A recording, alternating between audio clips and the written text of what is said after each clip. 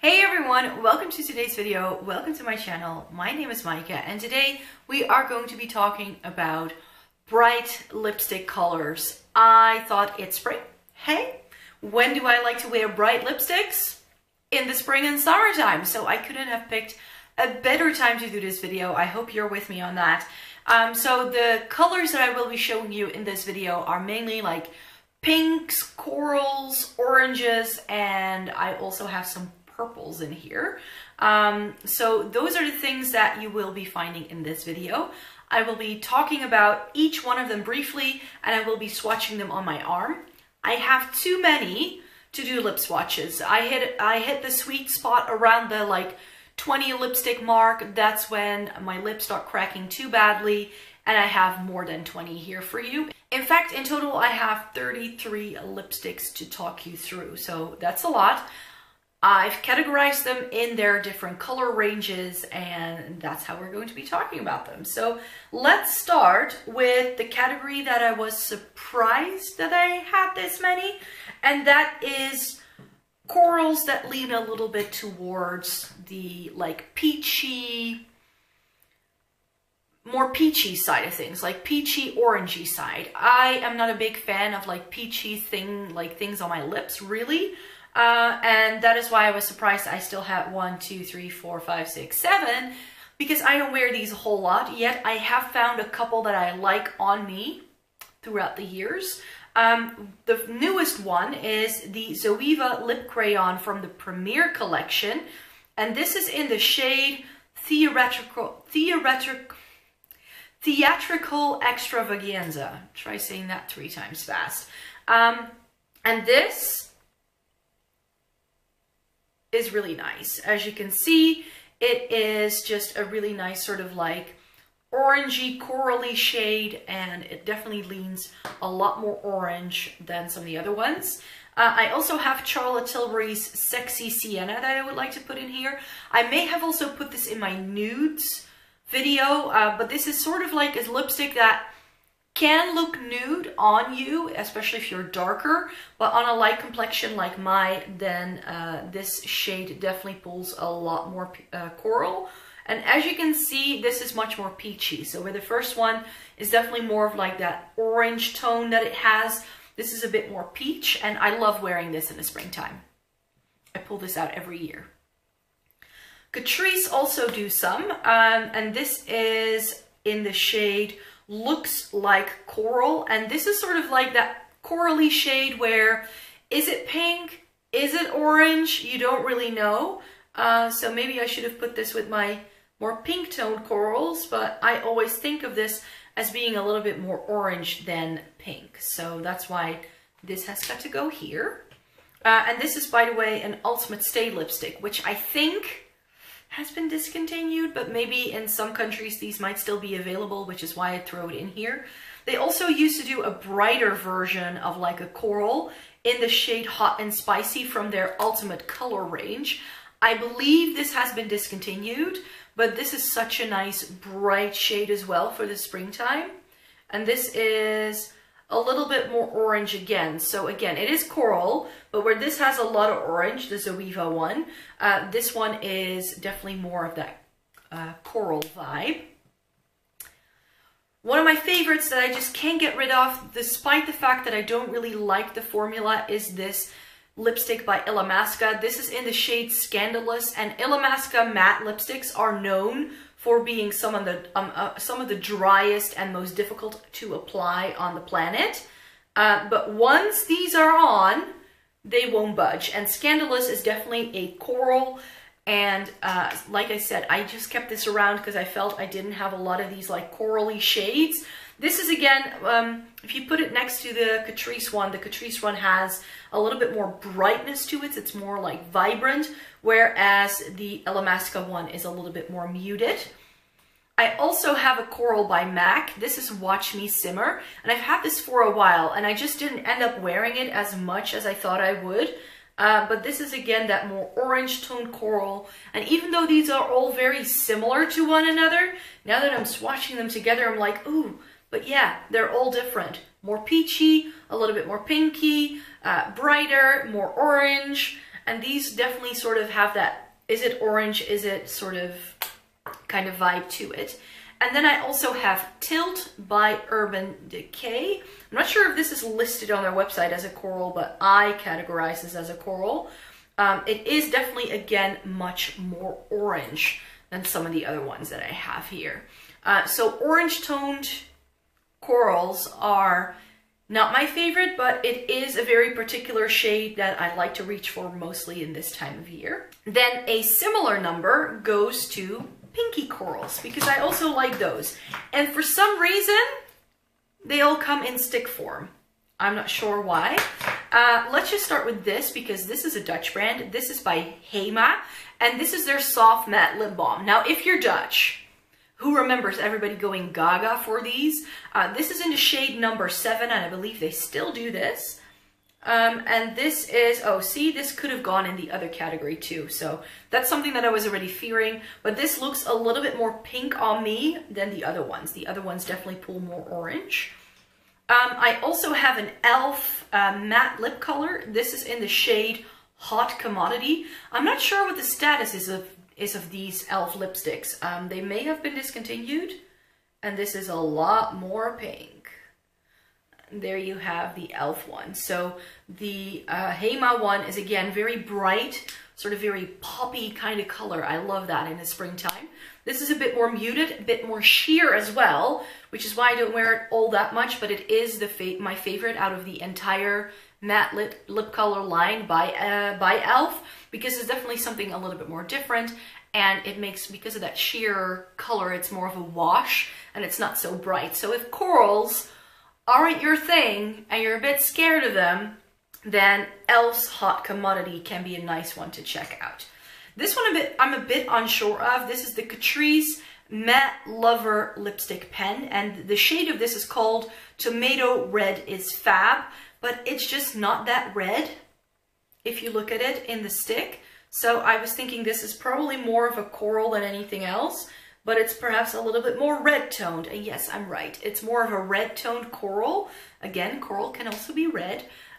So that is a nice one, but it definitely fits in this color family a lot more than it would in like a red toned one. So those are the ones so far. I do have to say that I'm making that distinction between orange toned and pink toned, and I'm not really seeing it yet. It all just looks coral to me. I also have I Carried a Watermelon by Catrice as well, and this is a Lip Dresser Shine Stilo. Again, I believe this has been discontinued, and this is one of those clicky pens, and this is a very nice sort of juicy looking shade. Again, a little bit more sheer, but it's also very nourishing on the lips. So especially, like, I like this if you were to like go out on a beach day or something like this, then this is a really nice shade to wear because it has that brightness, but it has more of like that pinky watermelon vibe to it. This is the shade of sort of like your lips when you've just eaten fresh watermelon. It's sort of that shade, and I really like that. A very new lipstick that I haven't tried enough yet, so don't pin me down on anything, but I got some of these new ColourPop Velvet Blur lipsticks. This is in the shade Super Bloom, which is also one that seems to be quite hyped up. And it is sort of like, is it a red? Is it a pink? Is it a coral? Who knows? It's definitely a bit more out there. Again, a little bit more of a red-toned, pinky-toned coral. But it's definitely not too pink. And that's what I like about pink-toned corals, is that they can really sort of, if you're not into pinks all that much because they're too cool toned, then going for like a pink toned coral will give you the same vibe, but with a bit more warmth. That's what I was trying to say. I also have Checkmate by Urban Decay, which looks like this. And then if I swatch that, ooh, that's very similar. Ooh, the ColourPop one is pretty much a dupe for the Urban Decay one. I love finding dupes in these videos. But yeah, that's a nice one, and I wear Checkmate a lot. That is one of my favorite lipsticks. It's very matte though, so that has to be your cup of tea, but that's Checkmate right there. And then last but not least, we have Kiss Kiss Hibiscus. And this is one of the reasons why I know there are pink toned corals and orange toned corals, because this lipstick is very different from the other Catrice one I just showed you. This is one from their Ultimate Color line.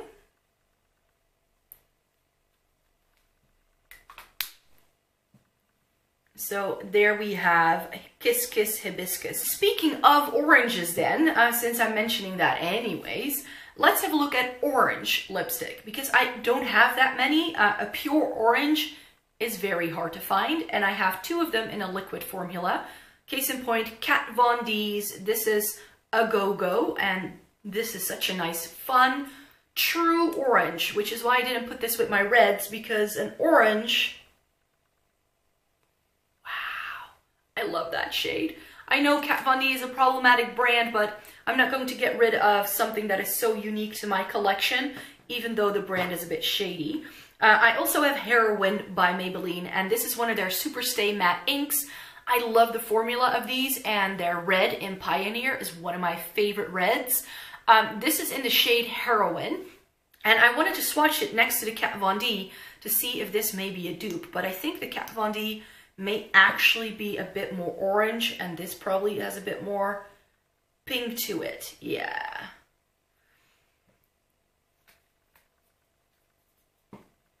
So as you can see here, the Maybelline is not really a dupe because it's a lot more pink. So it looks orange in the tube. It will look orange on your lips, but it's not the same kind of orange as the Kat Von D one. If you're Dutch and you're looking for the orange shade for your lips, then this is much more of like Dutch orange than the Maybelline one. A fairly recent purchase in terms of orange has been this MAC lipstick in Morange. This is MAC's orange lipstick. Let me see how it pairs up. Oh yes.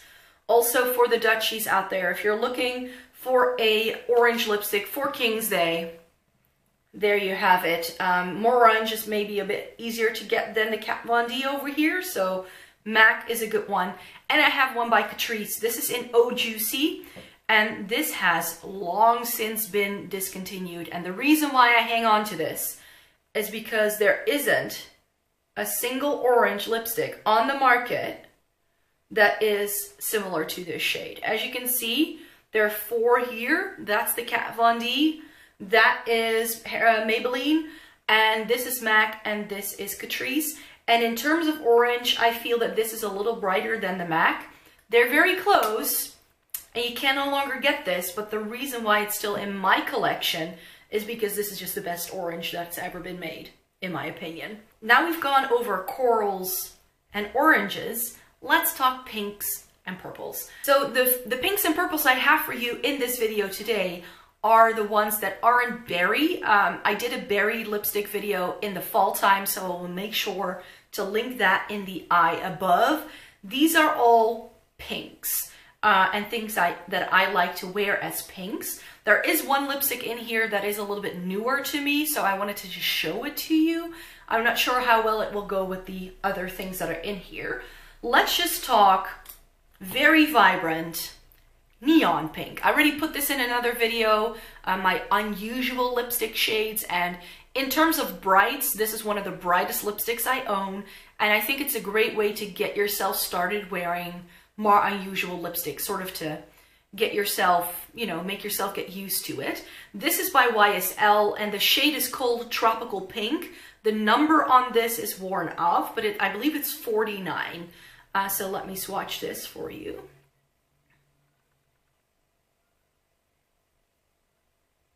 So there is the YSL. If you're looking for something that is not as bougie and expensive, then MAC also do one. Namely, their shade in Candy Yum Yum is very similar to this. Left-handed swatches are not my favorite. So there we have Candy Yum Yum, and there is the YSL. The YSL, dare I say it, is probably even brighter and more blue-toned than Candy Yum Yum. Can you imagine that? But yeah, that seems to be the case here. The YSL one is so bright that my camera doesn't even pick up on it. It's like, no, I don't want this. So Candy Yum Yum and YSL, very similar, but I'd say that the Candy Yum Yum one is a little bit more pigmented, and it just but they look very similar on the lips. I was going to talk to you about something new as well. So I saw Tati do a review of these Zara lipsticks and I was like, Zara do lipsticks? I need to get on it. So that's why I got a few of their matte lipsticks. This is in the shade UM7 and it looks like a little bit of like a brighter berry shade. So that could work as a pink. It's definitely a little bit more of a darker pink. So these are the kind of pinks I like to wear in like the fall and the winter time when they're a bit more berry toned. But I just wanted to throw it in this video and show a new lipstick that I'm trying out. So both the ColourPop and the Zara ones are quite new, so I'm still testing them out. I haven't really tried a lot of new lipsticks in a while, and I was like, ooh, I want to try some new formulas, and this is something I ended up with. So that's a little bit darker, but I also have some fun bright options, of course. This is Milani's Orchid, and this is almost like a pink with a lot of like purple to it. It's also very bright and poppy, which I love. Oops, that's a bit of a shoddy swatch right there. But there is the Milani one, and it's just really nice. It's such a bright orchid shade, hence the name. And I really like that one too. Very similar to that, I think, is Romantic by Maybelline. This is again from their Super Stay Matte Ink line. Of course, they are different textures. The Milani one is also matte, but the Maybelline one is definitely a little bit more pigmented, probably because it starts as a liquid and it's just something you can layer on a little bit more. But in terms of shade, I feel they are very close together. Then we have some more bright shades here. This is perhaps more of a coral, but I always think of this as a pink. This is MAC's Impassioned. And I definitely think it should have gone on the other side. But I feel this, if you put this next to a coral, it's too pink. And if you put it next to pinks, it's too coral. It's really one of those strange in-between kind of shades. But there we have Impassioned. Definitely more should have gone on that side, I think. We have some Urban Decay again, because I love Urban Decay Vice lipsticks. This is Menace. And Urban Decay do some really good bright shades. And Menace, in case you are wondering, is what I'm wearing on my lips today. So this lipstick is what is on my face, just so you know. I really like the formula. This is a comfort matte. Yes, it is. It's a comfort matte, and that is what it looks like. Again, the Maybelline, Romantic, Orchid, those are just my kind of bright pinks, like these like very poppy shades. And something again similar in that vein is the Ultra Matte Liquid Lipstick by ColourPop in the shade Mars. With ColourPop, you never know whether they've discontinued something, so I hope you can still get this, because this is one of my favorites. If you want to see the shoddiest swatch of Mars in your lifetime, then there it is, because that's what this is. This is definitely a bad swatch, but the color, really nice, and it really fits that same vein of like all of these pink lipsticks here. So now that we're done with pinks, let's do some purples. I also put some purple lipstick in my Unusual lipstick shade. Again, purple lipstick is something that if you find like blues and things like that a little too much, then a purple, because it's close sometimes to a pink, can really sort of work if you want something a bit more different and a bit more unique. One of the purples I started off with is Hot Plum from the Vibrant or Vivids line by Maybelline. This is really nice, but it pulls definitely more pink. This looks a lot more scary and a lot more purple in the tube than it does on the lips. So that is good to know. So that's why I wanted to sort of bridge the gap. So there you have Hot Plum, which is not a plum and it's not hot, but it is more of like a very bright pink with a very blue undertone, which makes it look a little bit purple, but not quite. Another shade that does that for me that I really like is the shade Automatic Touch from the Milani Amore Metallics lip cream line. So this is a liquid lipstick. I believe these were limited edition, and I got rid of most of the ones I had, apart from this one, because this one is just such a unique shade. Again, it has a very pink undertone. So if you're getting started in purple lipstick, then this can be really nice. It's not as metallic as the name might suggest. It has a sheen to it, most definitely, but it isn't as intense as you might think. This is a really bad swatch because the wand sort of drags the product away from the middle. But once you put it on your lips, you can nicely sheer it out, layer it up, and that way it looks really pretty actually, so that's nice. A lipstick that I've only put on my lips for the picture, but I haven't worn out yet, I just haven't really felt like it yet, is Madison from Anastasia Beverly Hills. I bought this because I saw Too Much Tash talking about it, and I was like, yep, I need that. Again, it's a purple, but it has something a bit more different to it that makes it a lot more wearable. So it's definitely a wearable purple, I would say, but it's also very bright. There we have the Anastasia swatched right there. It actually looks, in this lighting, it looks very similar to the Milani, but without the shine to it. The Milani has that shimmer particle to it, and this is fully matte, especially once it dries down. But tone-wise, I think they are very similar. Flat Out Fabulous by MAC is a classic. I don't own Heroin. That's one that I'm still umming and ahhing about, but I think it may not really fit my complexion. Flat Out Fabulous is again one of those purples that has a bit more pink to it, so I think this will go nicely with these. It's a retro matte finish, so they're terrible to swatch. But there we have the MAC. As you can see, it has that more pinky berry undertone almost. Very flattering. I also have some straight up purples. Vibrant Violet by Maybelline. But there you have Vibrant Violet. This is really, really nice. Whoops, everything is falling over. In terms of purple, this was for a very long time the only true purple lipstick that I had. But again, trying some new things here. And so in the ColourPop line, I found Sorry Not Sorry, but it seems to have a bit of that pinky undertone. I'm not sure if it's like truly a purple. It is a purple, but it seems to have more of like a lavender quality to it. I really like it. It's definitely very unique. Not something I owned previously. And then finally, we have H&M. I heard Angelica Newqvist rave about the H&M cream lipsticks so much that I got a few. And I believe this was limited edition for the Christmas time, I believe. This is Free Spirit. And that looks like a straight up purple to me. So let's swatch this. Yeah, not as purple as the Maybelline one. That is still my closest thing to a real purple.